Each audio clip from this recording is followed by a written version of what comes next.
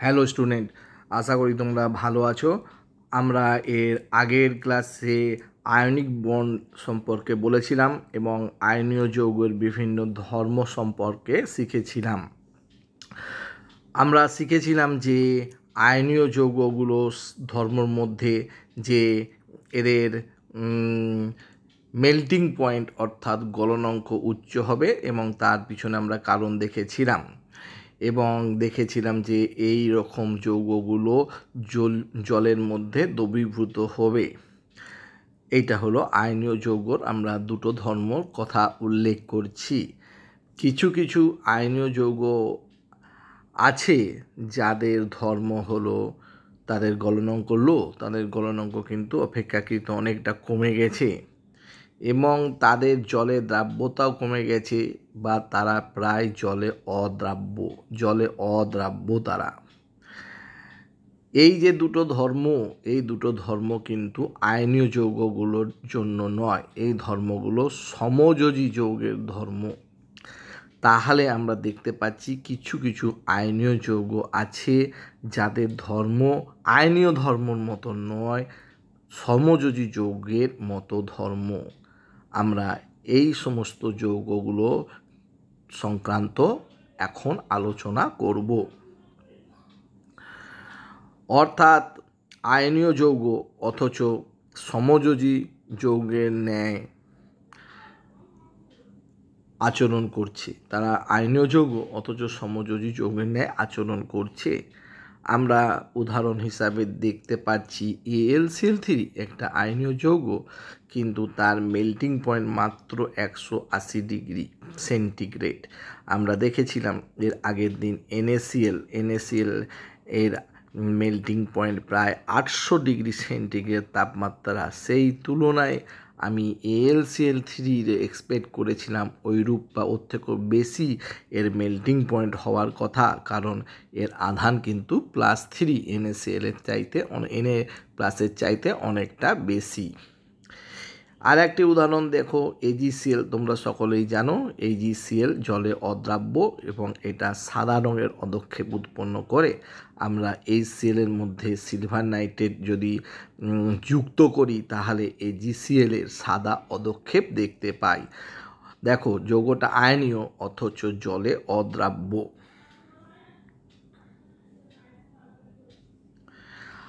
আয়নীয় যৌগগুলির এই রূপ সমযোজী যৌগের ন্যায় আচরণের কারণ বৈজ্ঞানিক ফাজান প্রথম ব্যাখ্যা করেন।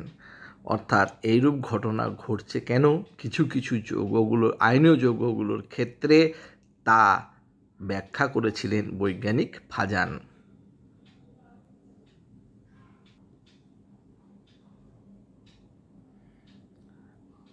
ফাজানের মতে সমযোজী যৌগর সৃষ্টি হয় বিজোড় সংখ্যক ইলেকট্রনযুক্ত কক্ষকের অভিলোপনের ফলে। আমরা এখনও সমযোজী বন্ধন পড়িনি। সমযোজী বন্ধনের ভ্যালেন্স বন্ড তত্ত্ব বলে যে সমযোজী বন্ধন গঠিত হয় বিজোড় সংখ্যক ইলেকট্রনযুক্ত কক্ষকের অভিলোপনের ফলে। আমরা এই জিনিসটা এখনও সমযোজী যৌগতে পড়িনি, সমযোজী যৌগ পড়লে আমরা এই জিনিসটা বুঝতে পারবো। আমরা এখানে দেখিয়েছি হাইড্রোজেন পরমাণু যার ইলেকট্রন বিন্যাস 1s1, কক্ষর আকৃতিটা এরকম গোলক আকারের। আর একটা হাইড্রোজেনের পরমাণু তারও 1s1 গোলক আকারের। সমযোজী বন্ধন মানে এই দুটো কক্ষক, যেটা এস কক্ষক একটা ইলেকট্রন, এখানে আরেকটা এস কক্ষক আর একটা ইলেকট্রন রয়েছে, বিজোড় সংখ্যক ইলেকট্রন রয়েছে, এই কক্ষকগুলো নিজেদের মধ্যে এইভাবে মিশে যাবে। এই ঘটনাটাকে বলা হয় অভিলোপন। অর্থাৎ সমযোজী বন্ধনের সৃষ্টি হবে যখন এইরকম পারমাণবিক কক্ষকগুলো অভিলোপন হবে। আমরা এখানে দেখাচ্ছি যে কক্ষকের অভিলোপন, এই ঘটনাটাকে কক্ষকের অভিলোপন বলে। তার ফলে সমযোজী বন্ধনযুক্ত হাইড্রোজেন অণু গঠন হয়। তাই ফাজানের মতে যে সকল আয়নীয় যৌগে আয়নীয় যৌগ আছে যাদের মধ্যে সমযোজী যৌগের ধর্ম দেখা যায়, তাদের মধ্যেও কিছু পরিমাণ কক্ষকের অভিলোপন হয়। তাহলে যে সকল যৌগ আয়নীয় যৌগ যারা সমযোজী যৌগের ন্যায় আচরণ করে ফ্যাজানের মতে, সেই সকল যৌগগুলোর ক্ষেত্রেও এইরূপ অভিলোপন কিছু অংশ ঘটে। তার ফলেই তারা সমযোজী যৌগের ন্যায় আচরণ করতে শুরু করে। ফাজানের মতে এটি একটি ক্যাটায়ন, এটি একটি অ্যানায়ন আয়নীয় যৌগ। এই ক্যাটায়নের আকারটি ছোট, অ্যানায়নের আকারটি অনেক বড়। তাহলে ক্যাটায়নের নিউক্লিয়াস এই অ্যানায়নের ইলেকট্রন মেঘকে আকর্ষণ করবে এবং এই ইলেকট্রনের মেঘ তার আকার এখানে গোলক আকারে ছিল, তার আকারের বিকৃতি ঘটেছে দেখা যাচ্ছে। এবং এই বিকৃতি আরও যখন হয়েছে তখন দেখছি ক্যাটায়নের ইলেকট্রন মেঘের সাথে অ্যানায়নের ইলেকট্রন মেঘের অভিলোপন হয়েছে। আমরা তারপরের ছবিতে দেখছি অভিলোপনের মাত্রা অনেক বেশি হয়ে গেছে এইখানটাতে, অর্থাৎ সমযোজী চরিত্র চলে আসছে। তাহলে আয়নীয় যৌগ যদি ক্যাটায়নের এইরূপ অ্যানায়নের আকারের বিকৃতি করার ক্ষমতা থাকে, তাহলে সেই আয়নীয় যৌগগুলোর কিছু অংশ সম অভিলোপন হয়ে যাবে কক্ষকগুলোর। তার ফলে সমযোজী ধর্ম তাদের ক্ষেত্রে দেখা যাবে। এইখানে লক্ষ্য করে দেখো, ক্যাটায়নটা কিন্তু অ্যানায়নের আকারের বিকৃতি করতে পারছে, কারণ ক্যাটায়নের আকার ছোট। ওর নিউক্লিয়াসে যে ধনাত্মক আধানযুক্ত প্রোটন রয়েছে তারা এই অ্যানায়নের ইলেকট্রন মেঘকে আকর্ষণ করছে। উল্টো ঘটনাটা কিন্তু হচ্ছে না, অর্থাৎ অ্যানায়নের আকার বড়, সে নিজের ইলেকট্রনগুলোকেই ভালো করে ধরে রাখতে পারছে না। এর নিউক্লিয়াস, অ্যানায়নের নিউক্লিয়াসটা তাই নিজের ইলেকট্রনগুলোকে ধরে রাখতে পারছে না আকারটা বড় হবার জন্য। ফলে এ নিশ্চয়ই ক্যাটায়নের ইলেকট্রন মেঘের বিকৃতি করতে পারবে না। এখানে উভয়ের সুষম ইলেকট্রন পরিমণ্ডলে রয়েছে আমরা দেখতে পাচ্ছি, কিন্তু খানিকক্ষণ বাদে দেখতে পাচ্ছি ক্যাটায়ন কর্তৃক অ্যানায়নের ইলেকট্রন পরিমণ্ডলের বিকৃতি ঘটেছে। এই ঘটনাটাকে আমরা বলি ধ্রুবায়ন বা পোলারাইজেশন, ইংলিশে বলা হয় পোলারাইজেশন। এবং এই যে বিকৃতি ঘটালো, এই ঘটনাটা হলো ধ্রুবায়ন। আর যে ক্যাটায়নের অ্যানায়নের ইলেকট্রন মেঘের বিকৃতি করার ক্ষমতা, এই ক্যাটায়নের অ্যানায়নের মেঘের বিকৃতি করার ক্ষমতাকে ধ্রুবায়ন ক্ষমতা বা পোলারাইজিং পাওয়ার বলা হয়। অর্থাৎ বিভিন্ন ক্যাটায়নের নিশ্চয়ই এই রূপ ধ্রুবায়ন করবার ক্ষমতা বিভিন্ন হবে। এই ধ্রুবায়ন করার ক্ষমতা অর্থাৎ বিকৃতি ঘটানোর ক্ষমতা ইলেকট্রন মেঘের, এই ক্ষমতাটাকে আমরা ধ্রুবায়ন ক্ষমতা বলে থাকি। তাহলে আমরা দেখতে পারলাম ফাজানের মতে কেন কিছু কিছু আয়নীয় যৌগ সে তড়িৎযোজী ধর্ম দেখাচ্ছে না, তারা সমযোজী ধর্ম দেখাতে শুরু করছে। তাহলে এই ক্ষেত্রে আমরা দেখতে পেলাম যে ক্যাটায়ন অ্যানায়নের ইলেকট্রন মেঘের বিকৃতি ঘটাচ্ছে এবং বিকৃতি ঘটাতে ঘটাতে এক সময় ক্যাটায়নের ইলেকট্রন মেঘের সঙ্গে অ্যানায়নের ইলেকট্রন মেঘের অভিলোপন হয়েছে। তার ফলে সমযোজী চরিত্র চলে আসছে। ওই সব আয়নীয় যৌগগুলোতেই কেবলমাত্র, সকল আয়নীয় যৌগের ক্ষেত্রে মোটি হচ্ছে না এইরূপ। নেক্সট আমরা যে বিষয়টা পড়ব সেটি হলো আয়নীয় বিভব, যাকে ইংলিশে বলা হয় আয়নিক পোটেনশিয়াল।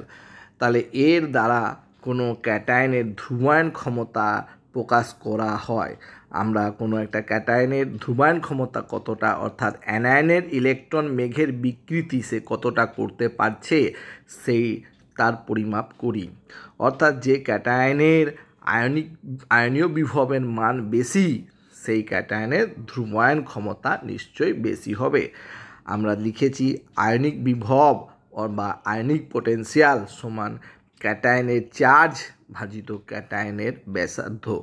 অর্থাৎ ক্যাটায়নের চার্জ ভাজিত ক্যাটায়নের ব্যাসার্ধ, এটি হলো আয়নিক পোটেনশিয়াল বা আয়নীয় বিভব, অর্থাৎ যে ক্যাটায়নে যত বেশি আধান থাকবে সে নিশ্চয়ই তত বেশি অ্যানায়নের ইলেকট্রন মেঘের বিকৃতি ঘটাতে পারবে। যে ক্যাটায়নের আকার যত ছোট হবে নিশ্চয়ই সে তত ভালো বিকৃতি ঘটাতে পারবে অ্যানায়নের ইলেকট্রন মেঘের। আমরা এখানে কতগুলো জিনিসকে নোট করব। দেখো তোমরা কোনো পর্যায়ে, আমরা পর্যায় সারণীতে যদি কোনো পর্যায় বাঁ দিক থেকে ডান দিকে যাই তাহলে আমরা জানি বাঁ দিক থেকে ডান দিকে গেলে ক্যাটায়নের চার্জ বাড়ে, ক্যাটায়নের চার্জ এক একক করে বাড়তে থাকবে এবং আকার যদি আমরা দেখি তাহলে আকারও কমে যাবে। ব্যাসার্ধ বাঁ দিক থেকে ডান দিকে গেলে পর্যায় সারণীতে কমে যাবে, অর্থাৎ আয়নিক পোটেনশিয়ালের মান নিশ্চয়ই আস্তে আস্তে বাড়বে, কারণ আধান ভাজিত ব্যাসার্ধর অনুপাতটা বেড়ে যাচ্ছে। তাই সোডিয়াম ক্যাটায়নের বিকৃতি করার যা ক্ষমতা ম্যাগনেসিয়াম +2 তার থেকে বেশি আছে, অ্যালুমিনিয়াম +3 তার থেকে আরও বেশি এবং Si+4 এর নিশ্চয়ই বিকৃতি করার ক্ষমতা অনেক বেশি থাকবে। তাই SiCl4 একটা সমযোজী যৌগ। SiCl4 মোটেই আয়নীয় যৌগ নয়, কারণ এখানে সিলিকন ক্লোরিনের ইলেকট্রন মেঘের বিকৃতি যথেষ্ট পরিমাণে করে, তার ফলে ওইটি সম্পূর্ণরূপে সমযোজী যৌগর ন্যায় আচরণ করতে থাকে। আমরা যদি একটা শ্রেণী পর্যায় সারণীতে একটা শ্রেণীর উপর থেকে নিচে নামতে থাকি তাহলে আমরা জানি একই শ্রেণীর অন্তর্গত সমস্ত মৌলগুলোর আধান একই থাকবে, কিন্তু নিচে নামতে গেলে ব্যাসার্ধ বাড়বে, অর্থাৎ আয়নিক পোটেনশিয়াল আস্তে আস্তে কমে যাবে। তাহলে আমরা যদি দ্বিতীয় শ্রেণীর মৌলগুলোর কথা আসি তাহলে দেখো বেরিলিয়াম সব থেকে উপরে এবং আধান +2, ম্যাগনেসিয়াম তারপরে ক্যালসিয়াম, এই তিনটে মৌল আমরা আয়নিক পোটেনশিয়ালের তুলনা করেছি। তাহলে বেরিলিয়াম +2 যেহেতু আধান একই রয়েছে, আকারটা সবচাইতে ছোট, তাই বেরিলিয়াম +2 এর বিকৃতি করার ক্ষমতা সবচাইতে বেশি হবে, তারপর ম্যাগনেসিয়াম +2, তারপর ক্যালসিয়াম +2, অর্থাৎ বেরিলিয়ামের যৌগগুলো সমযোজী ধর্ম সম্পন্ন হবে। তারপরে ম্যাগনেসিয়ামের যৌগ অবশ্যই আয়নিক, কিন্তু তার মধ্যে সমযোজী ধর্ম সামান্য একটু আসবে এবং সবথেকে বেশি আয়নীয় ধর্ম বজায় রাখবে সেটা হলো ক্যালসিয়াম +2, তার কারণ তার আয়নিক পোটেনশিয়ালের মান এখানে তিনটে মৌলের মধ্যে কম। একই ধাতুর বিভিন্ন জারণ সংখ্যায় যদি থাকে তাহলে জারণ সংখ্যা যত বৃদ্ধি পাবে তত আয়নিক পোটেনশিয়ালের মান বৃদ্ধি পাবে।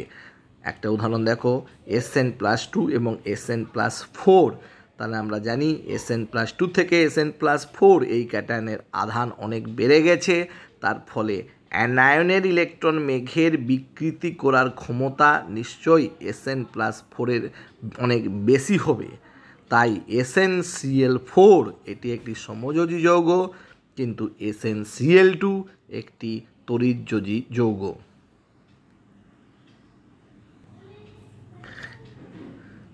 এখন আমরা দেখব ফাজানের সূত্রটি কি।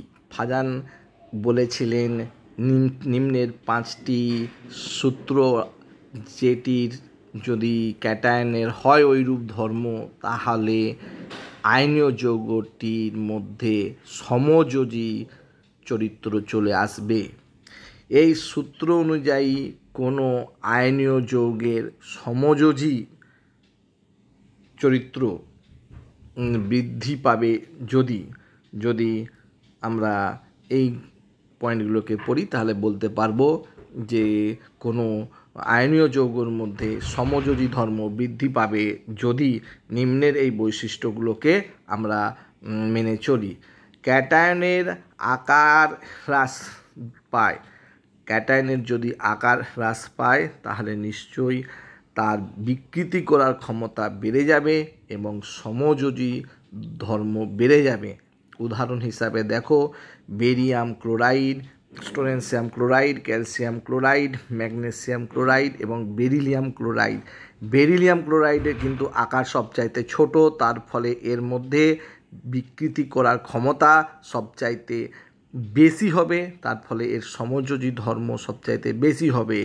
আমরা মেল্টিং পয়েন্ট ডাটা থেকে বুঝতে পারছি এর মেল্টিং পয়েন্ট 960 ডিগ্রি এবং ক্রমাগত কমতে কমতে গিয়ে 405 ডিগ্রি সেন্টিগ্রেডে পৌঁছেছে বেরিলিয়াম ক্লোরাইডের ক্ষেত্রে। অর্থাৎ বেরিয়াম থেকে আমরা যত বেরিলিয়াম ক্লোরাইডের দিকে যাচ্ছি সমযোজী ধর্ম বৃদ্ধি পাচ্ছে।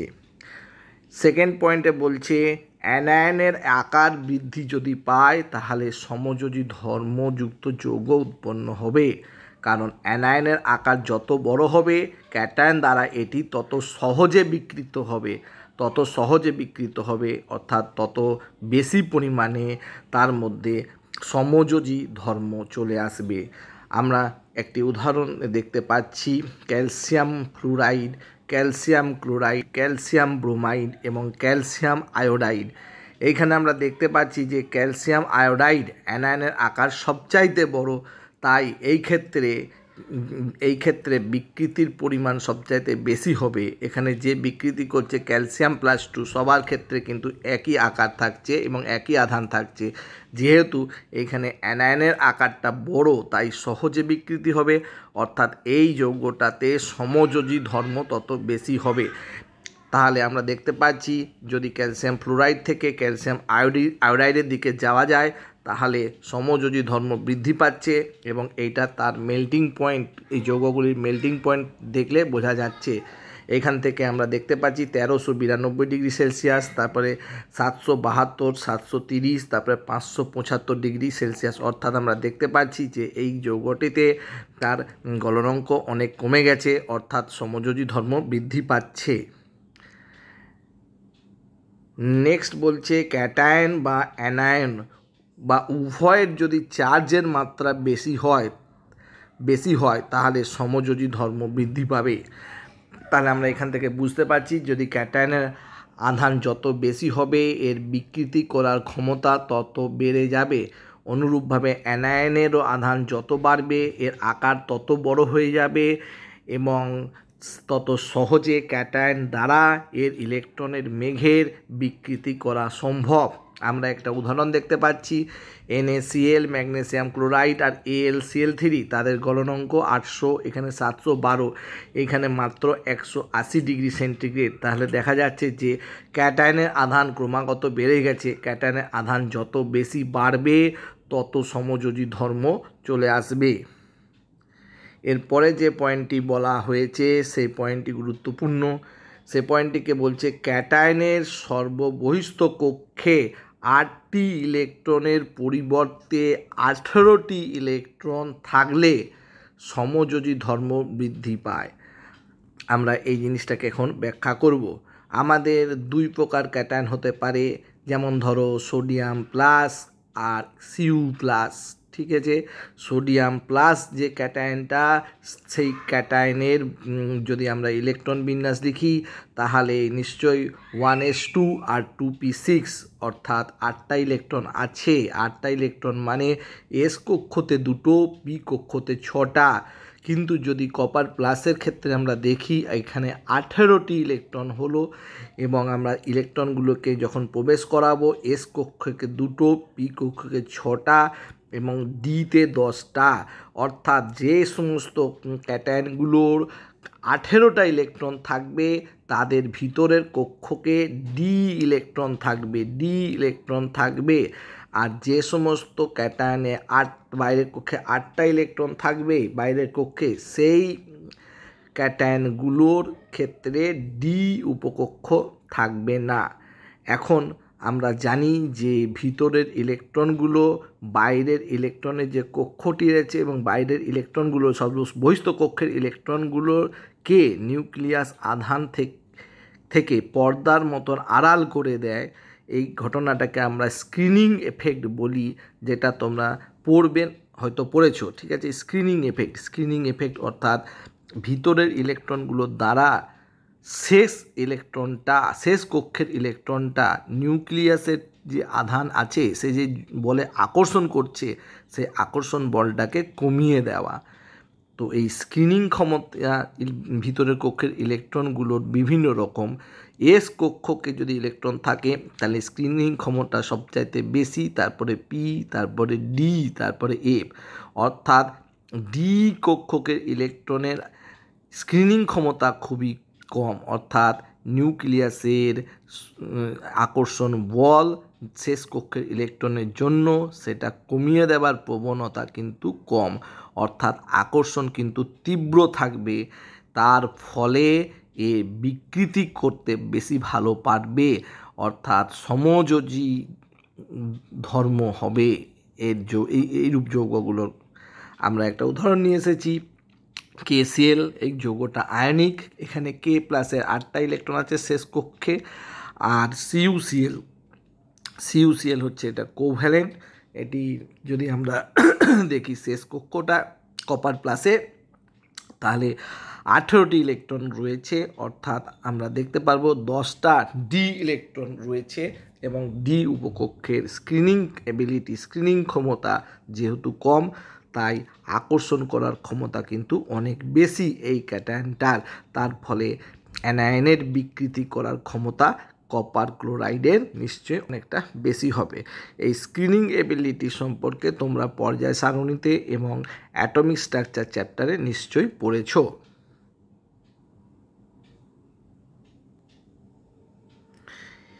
পঞ্চম নিয়ম হলো মাধ্যমের পরাবৈদ্যুতিক ধ্রুবকের মান যত কম হবে সমযোজী ধর্ম তত বেশি হবে। আমরা এখানে একটা নতুন শব্দ দেখতে পাচ্ছি, পরাবৈদ্যুতিক ধ্রুবক। এইটা অর্থ হলো, ধরো দুটো আধানযুক্ত বস্তু, একটা প্লাস আধান একটা মাইনাস আধান, তারা পরস্পরকে আকর্ষণ করছিল। আমরা মধ্যবর্তী জায়গাতে একটা পাত বা একটা কাগজের টুকরো বা কোনো একটা অন্য একটা বস্তু প্রবেশ করিয়ে দিয়েছি, তাহলে নিশ্চয়ই আকর্ষণ বলটা কমে যাবে। আমরা এই বস্তুটাকে বলছি মাধ্যম, যে মাধ্যমটা আধানের মাঝখানে প্রবেশ করে গেছে। মাধ্যমের যে বৈশিষ্ট্যর জন্য আয়নগুলোর মধ্যে আকর্ষণ বল কমিয়ে দেয়, সেই বৈশিষ্ট্যকে আমরা পরাবৈদ্যুতিক ধ্রুবক বলবো। আমরা যদি এখানে একটা পাতলা কাগজ রাখতাম তাহলে নিশ্চয়ই আকর্ষণ বলটা এমন কিছু কমাতে পারতো না। আমরা যদি এখানে একটা কাঠের টুকরো রেখে দিতাম তাহলে কিন্তু আকর্ষণ বলটা অনেকটা কমিয়ে দিতে পারতো। তাই মাধ্যমের উপর নির্ভর করছে, মাধ্যমের যে বৈশিষ্ট্যটা জন্য দুটো আধান যারা পরস্পরকে আকর্ষণ করছিল, সেই আকর্ষণ বলের মানটা কমে যাচ্ছে, সেই বৈশিষ্ট্যটাকে আমরা পরাবৈদ্যুতিক ধ্রুবক বলে থাকি। তাহলে পরাবৈদ্যুতিক ধ্রুবক ধ্রুবীয় দ্রাবকের ক্ষেত্রে কিন্তু অনেক বেশি হয়। তার ফলে ধ্রুবীয় দ্রাবকে আয়নীয় যৌগগুলো দ্রবীভূত হয়ে যায়, কারণ ল্যাটিস এর মধ্যে যে প্লাস আর মাইনাসের আয়নগুলোর মধ্যে যে আকর্ষণ বল থাকে সেটি দুর্বল হয়ে যায় এইরূপ দ্রাবককে উপস্থিতির জন্য। এইরূপ দ্রাবক আয়নগুলোর মধ্যেখানে ঢুকে যাচ্ছে, তার ফলে তাদের মধ্যে আকর্ষণটা কমে যাচ্ছে, তাই সহজে ল্যাটিসটা বিয়োজিত হয়ে যায়, ভেঙে যায়, তার ফলে তারা দ্রবীভূত হয়ে যায়। তাহলে আমরা এখান থেকে দেখতে পেলাম, যদি আমরা দ্রবণের কথা আলোচনা করি, তাহলে দ্রবণ অবস্থাতে যদি দ্রবণের পরাবৈদ্যুতিক ধ্রুবকের মান যদি কম হয় তাহলে কিন্তু আকর্ষণ বল বেশি থাকবে, এবং সেই ক্ষেত্রে ক্যাটায়ন কিন্তু অ্যানায়নের ইলেকট্রন মেঘের বিকৃতি ঘটাতে পারবে। আমরা এখন দেখব এইরূপ বিকৃতি ঘটানোর ফলে ধর্মের কি পরিবর্তন হয়েছে, সেই সমস্ত বিষয়গুলো নিয়ে আমরা এখন আলোচনা করব।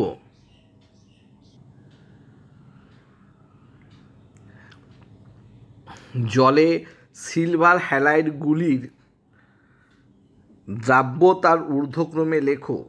তাহলে সিলভার হ্যালাইড মানে হেলোজেনের সঙ্গে বিক্রিয়া করেছে। হেলোজেন অর্থাৎ ফ্লুরিন, ক্লোরিন, ব্রোমিন এবং আয়োডিন, এদের সঙ্গে সিলভার বিক্রিয়া করে যে যৌগগুলো গঠন করে, অর্থাৎ AgI, AgBr, AgCl, AgF, এদেরকে বলা হয় সিলভার হ্যালাইড। জলের দ্রাব্যতা অর্থাৎ যদি আয়নীয় প্রকৃতির হয় তাহলে তারা জলে দ্রবীভূত হবে, কিন্তু যদি সমযোজী প্রকৃতির হয় তাহলে কিন্তু জলে অদ্রাব্য হবে।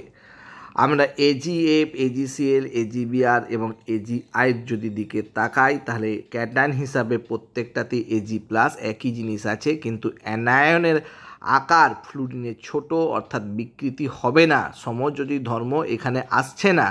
কিন্তু যত আকার বড় হয়ে যাচ্ছে ক্যাটায়ন দ্বারা অ্যানায়নের ইলেকট্রন মেঘের বিকৃতি হচ্ছে, অর্থাৎ সমযোজী চরিত্র চলে আসছে।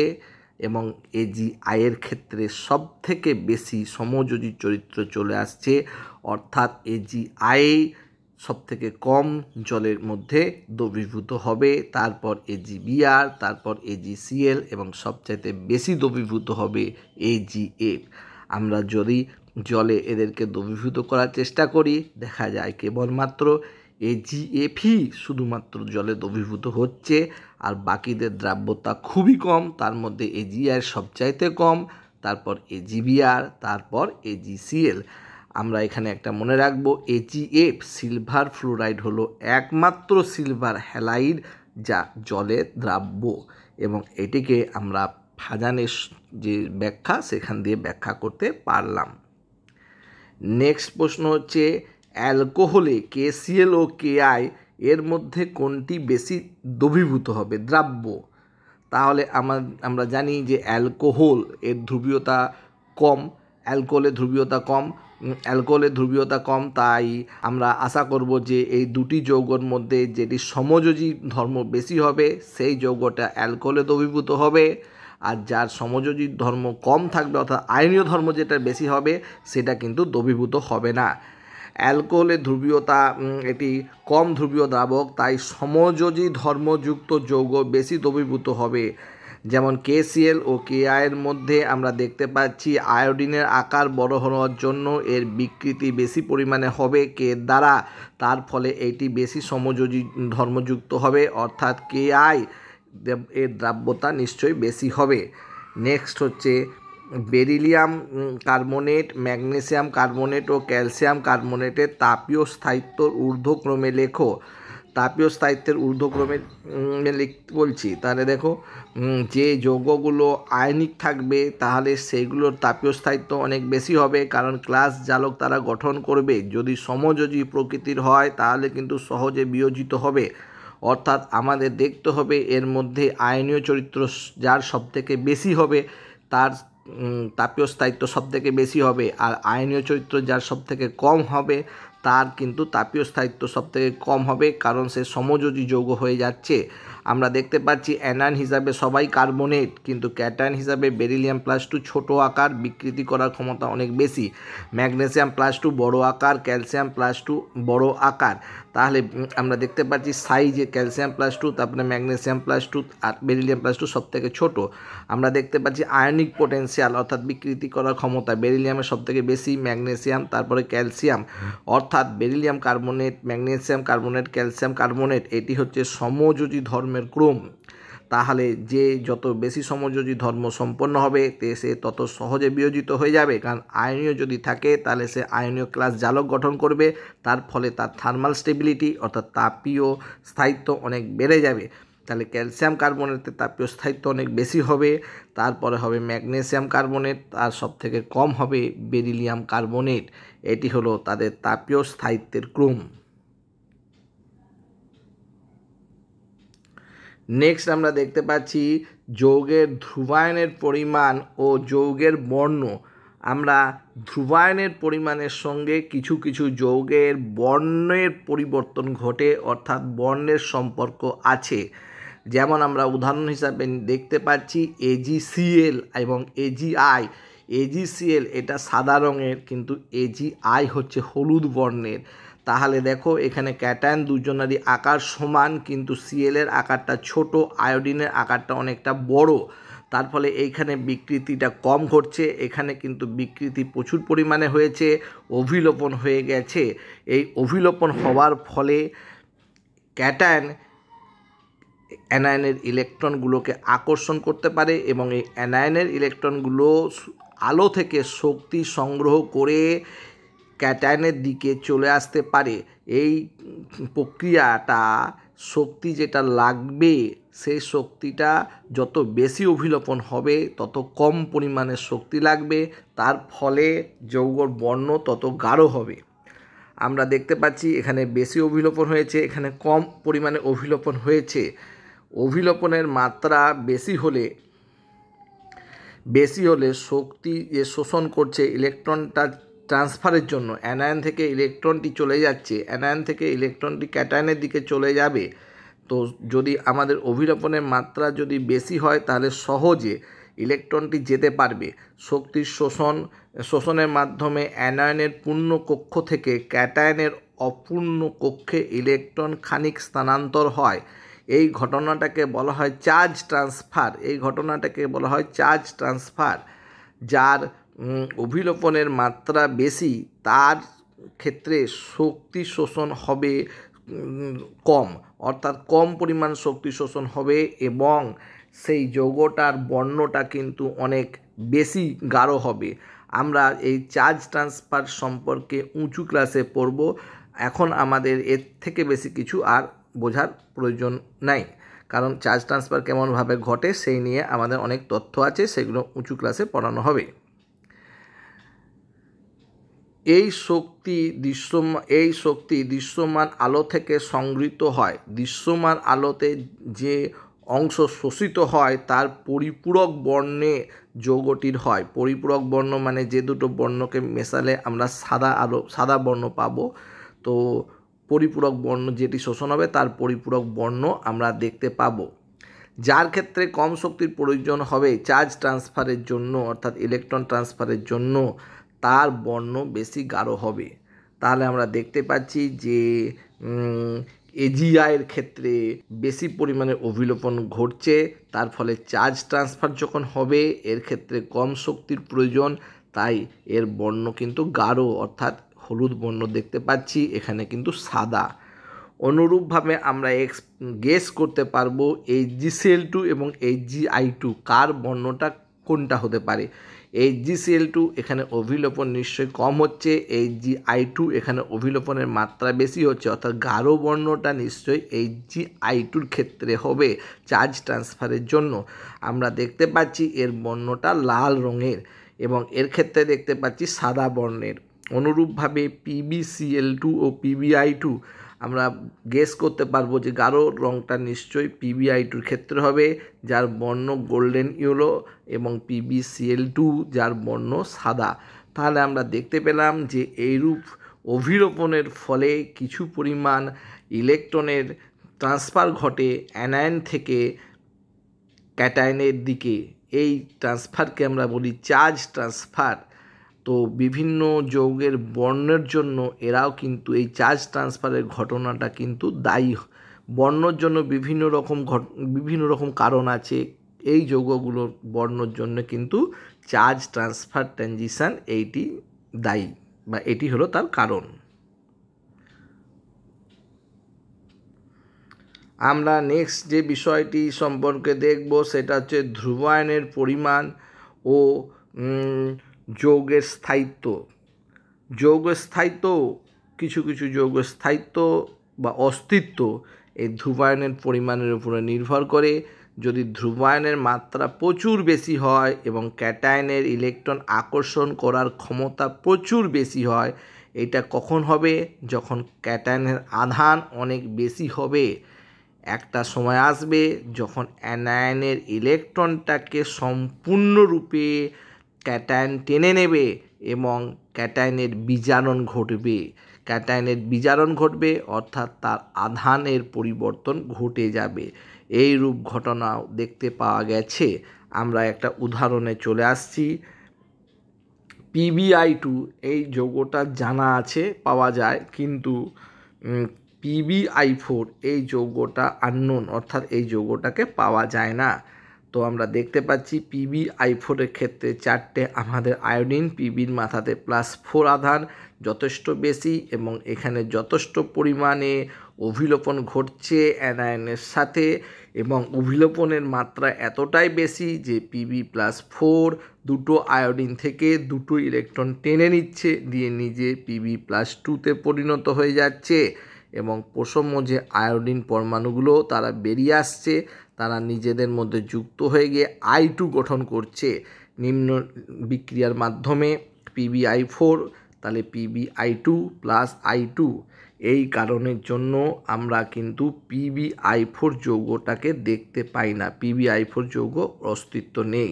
তাহলে আমরা এখানে দেখতে পেলাম যে ইলেকট্রন বিকৃতির যদি মাত্রা প্রচুর বেশি হয়ে থাকে, ক্যাটায়নের আধান যদি প্রচুর বেশি হয়ে যায়, তাহলে কিন্তু আমরা দেখতে পাচ্ছি এইরূপ জারণ বিজারণ বিক্রিয়া, অর্থাৎ ইলেকট্রন ট্রান্সফার হয়ে যাচ্ছে সম্পূর্ণরূপে এবং আমরা দেখতে পাচ্ছি ক্যাটায়নটা ইলেকট্রন গ্রহণ করে বিজারিত হয়ে যাচ্ছে, এরূপ ঘটনা ঘটতে পারে।